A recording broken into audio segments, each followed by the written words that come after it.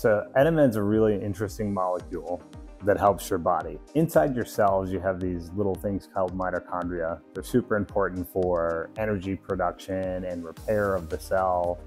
They help repair the nucleus, the DNA within the cell. And generally, if your cells are healthy and all of your cells are healthy, then you're going to be more healthy. So what does NMN do? NMN gets ingested in your body and enters the cell, crosses the cell barrier. Not all things can do that very easily. So some of the stuff you put in your body, it takes a lot of different processing to get them into your cell.